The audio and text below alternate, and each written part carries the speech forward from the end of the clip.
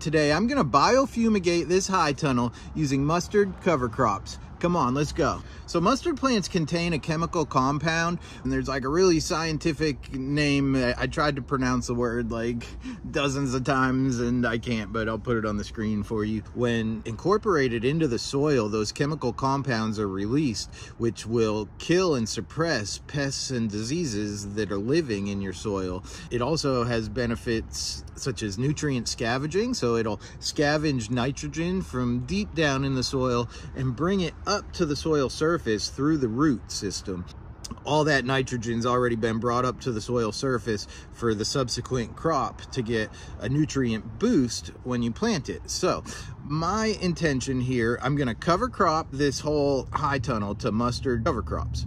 The seed packet says it's like a 35 to 50 day crop, I think, but it's the middle of winter right now. But you can see I'm like in a t-shirt. It is the end of January and we just came out of like a super Arctic blast. I'm sure everybody in the country, if you're in the United States, just experienced similar weather. So I'm in Knoxville, Tennessee, zone 7B. I'm in the middle of a warm spell right now, but it's the middle of winter. So I'm gonna get this stuff seeded today and hope to get germination this week. And then, I mean, it looks like the next couple of weeks are still pretty warm there. We do have some temperatures going to around freezing, but not too far below. So I should be able to get these germinated, especially since I'm in a high tunnel. It'll be different if I'm doing it in the field. But when it gets cold, I'll just close up my high tunnel and my cover crop is going to be thriving. So you might notice that what I said in the beginning is that when mustard's incorporated into the soil.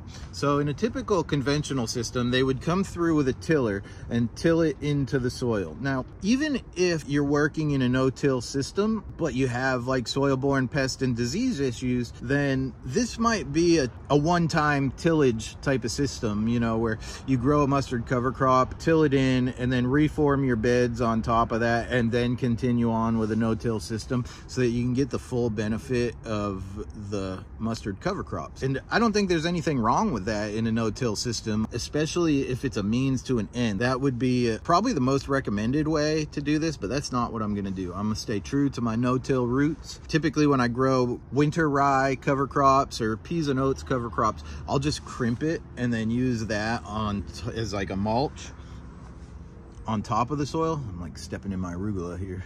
I don't think that I would get the full benefit out of the mustard if I did that, because from my understanding, it's like the mustard leaves, when they're like chewed up through tillage and then broken down in the soil, that's what releases those chemical compounds. So I believe like the leaves actually have to be chewed up to an extent. So the method that I'm gonna go with, and I didn't learn this anywhere, and I'm just kind of incorporating my own systems into research that I've done.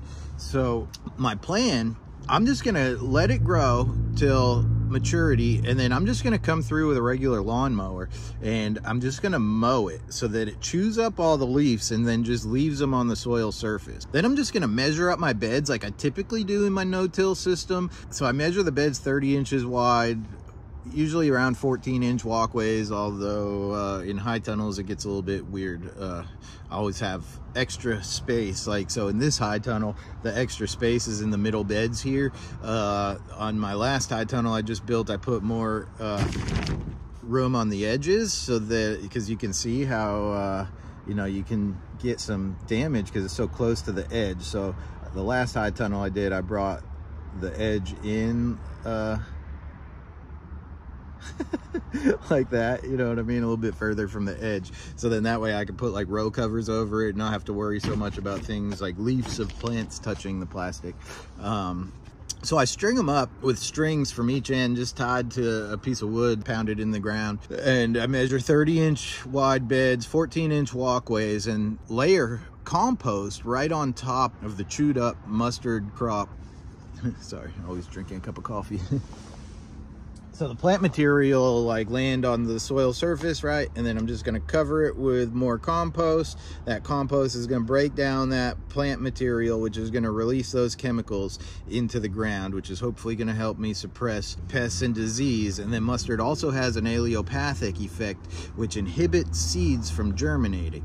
So you might not wanna follow a direct seeded crop with a mustard cover crop because it might inhibit the seed germination. So what I'm gonna do is once I I build those beds, I'll probably paper pot transplant like lettuce or beets down the sides with tomatoes in the middle. So I'll be transplanting all my crops into these beds, and the allelopathic effect that certain cover crops can have, it's only going to last like a few weeks, like probably several weeks, but it doesn't like last forever. It's not like you can never direct seed crops in the bed, and you still might be able to direct seed crops in the bed, especially using the method that I'm using, which I'm putting compost on top of it. So I don't believe it would have much of an effect, but it could. I'll definitely do like some updates on how it's going, and then the tomatoes going into it, and hopefully at the end I'll do like one big long video about the mustard cover crop and tomatoes at the end of the year.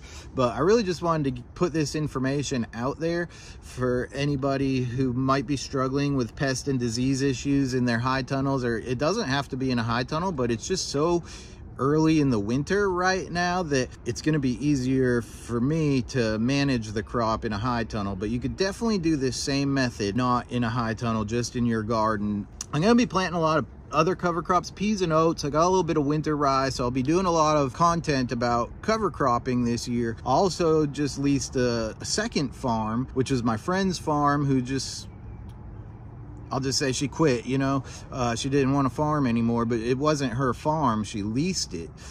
So I reached out to that property owner, and now he's let me lease that farm. So now I've got two farms, which really is going to give me a great opportunity to do more cover crops at both farms, because last year was my second full-time year market gardening. So like prior to the first year, my whole entire garden's been cover cropped, parts of it at times. But then I quit my job, so I needed to make revenue, and it just didn't make sense for me to do cover crops last year. I did actually do some cover crops, but after the winter rye was crimped down in that plot over here in April, late April to early May, I think,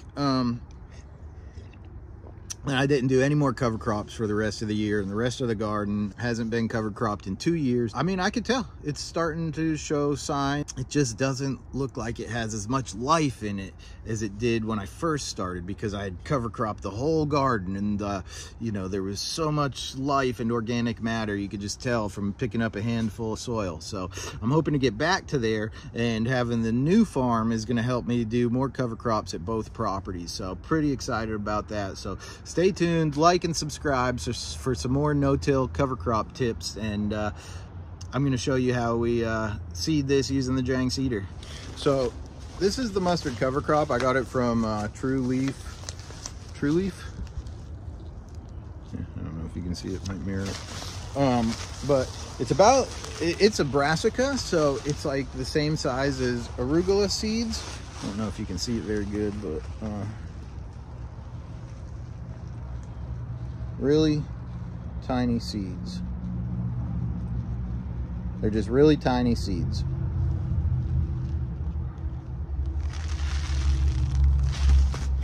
And then this is my main planting tool, which is the Jang seeder. So I'm just going to direct seed it using the Jang seeder right into these beds, and maybe even the pathways too, if I can get this thing to seed right through the pathways, because I'll just mow it all down and build beds right on top of all of it.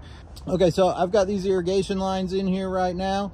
I'll show you. I'm just going to pull the irrigation lines out, direct seed the beds. I might rake them a little bit,